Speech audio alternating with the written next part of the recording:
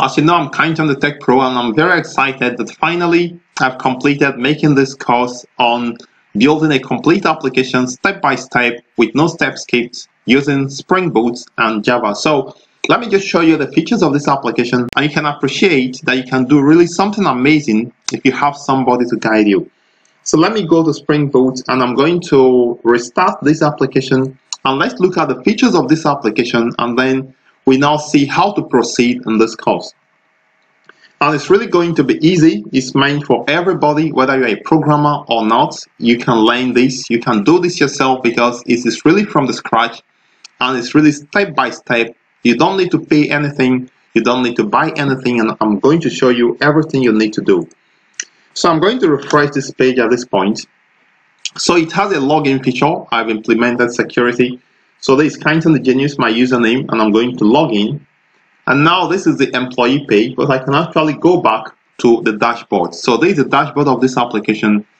And now you can also have employee management or HR management system coming out from this application I'm showing you. So we have the list of vehicles. Under vehicle data, you have the list of vehicles. And have these neat little images showing right here. I have vehicles showing up. So this is an application that can be used to manage a fleet of vehicles, be it trucks, be it a rental company, be it a car sales company. This application can actually be used to handle it.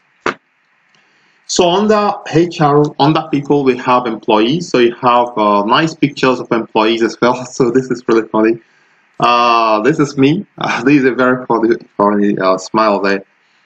So I'm going to show you how to add these neat little buttons here, and as well as I can also say that we have a profile page. So I can actually go to my profile, and I can actually manage my profile. I can go to profile, edit, select another image, and stuff like that.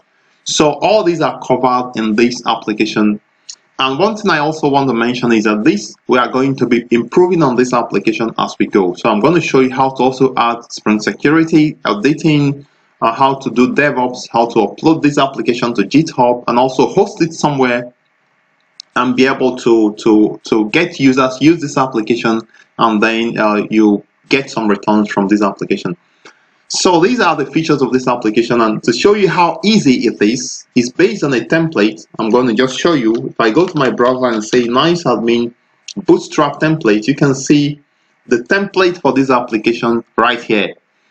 So this is actually how application is built. You use a template, so it's not really difficult. It's quite easy.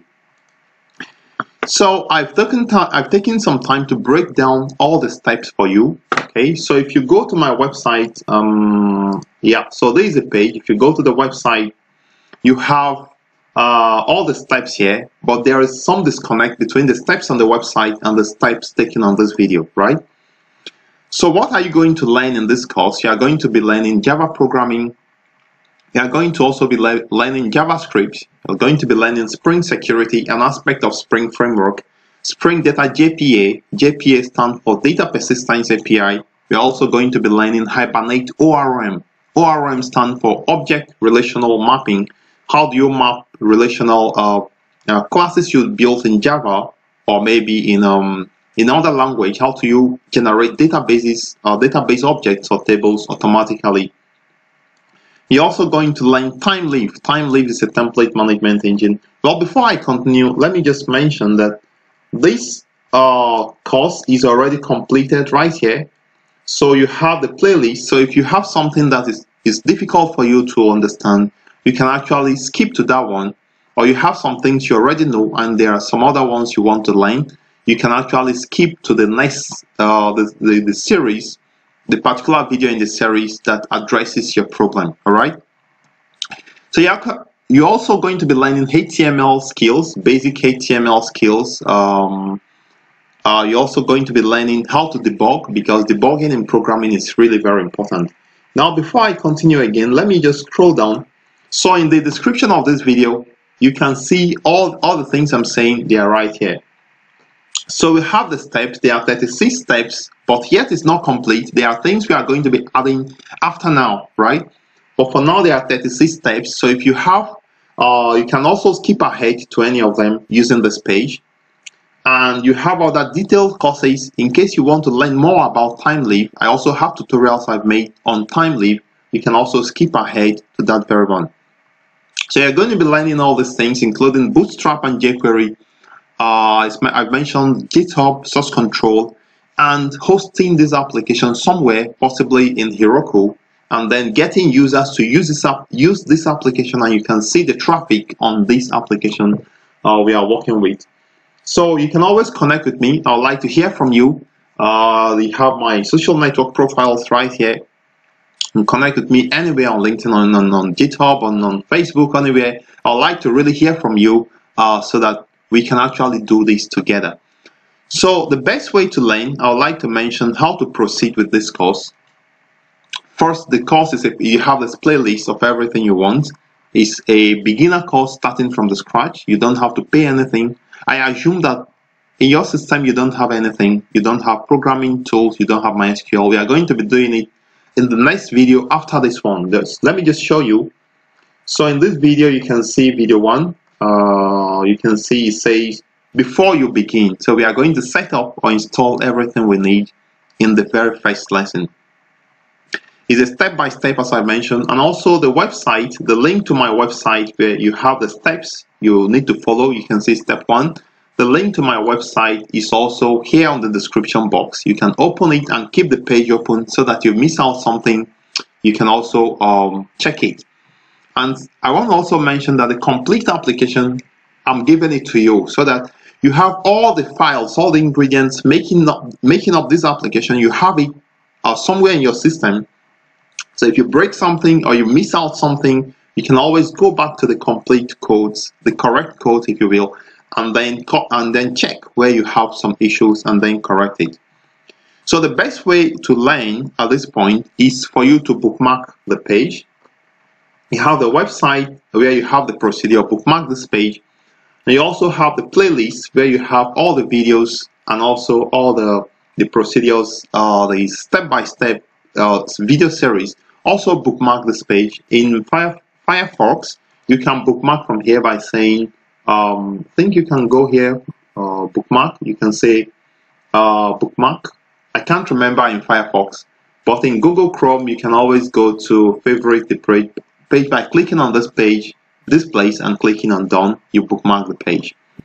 Another thing I would like to mention is that if you have any challenges whatsoever, if you have any challenges following this course, I'll be sitting right here on my desk waiting for you to make any comment or to tell me where you have some challenges, and I'm going to help you fix these challenges easily. And because this is something I love doing, I promise I'm going to be sharing my knowledge with everyone, and that is what I'm doing. And exactly this is something many professionals, they are not going to do, because it actually takes some time to figure out how some of these things work. So any challenge you have, let me know. I'm going to help you fix it. If you are joining me now, if you are watching this video now, let me know you are joining me in this series, so that when I hear you make a comment or have challenge, I can easily help you solve it immediately. And also, this tutorial is continuous, meaning that to develop a complete application that is really good, it needs time. So this series we have here, I'm going to be adding more to it. For instance, validation, or maybe DevOps, how to create a DevOps pipeline using Jenkins and all these other tools, and a few other things we are going to be talking about as we move. How do we convert this application to microservices? For instance, detach the vehicle management system to one service, detach the HR to one service, and detach the accounts to one service. So basically, this is what I'm talking about. So let's go back to the application. So let's go back here. So this is the application. You can actually detach the vehicles to one microservice, the people or HR to another microservice, accounts to another service, and then globals, talking about countries, states, cities, and global objects, you detach it to another service. And also we have reports. In this very application I've completed, the reports is not there. I'm going to be adding it as we go. So this is the report section. So for now, we don't have any reports. We only have a blank page right here.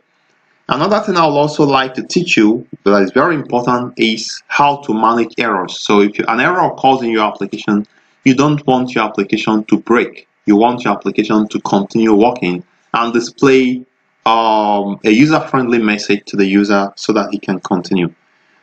If you have some particular area you want me to focus on or to clarify, feel free to let me know as well by leaving me a comment below.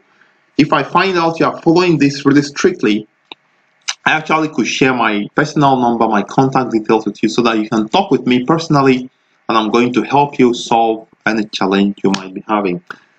So I'd like to give you a thumbs up for being there. I'd like to recommend and also suggest you don't give up. This is something maybe challenging at some point because you may have some bugs here and there, but don't ever give up. If you have challenges, you have to solve it, because in programming, challenges are normal.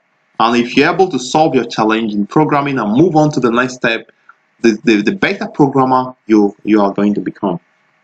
A little about myself: I'm Kyneton the Tech Pro.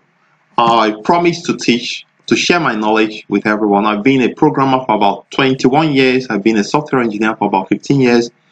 I've also been a data scientist for about 9 years now. And this is what I do. So let me know you're there. Support my channel by subscribing if you've not subscribed. And also like and share my video in your social network profile so that we can get as many people as possible to be in this community of programmers, because one thing I tell myself is that I'm going to help maybe 1,000 programmers, maybe more, to become software engineers, or help beginners to become good programmers as time goes. So feel free to let me know who you are, and feel free to reach me. Feel free to visit my website every time, because there's always something new for you to learn here in my website.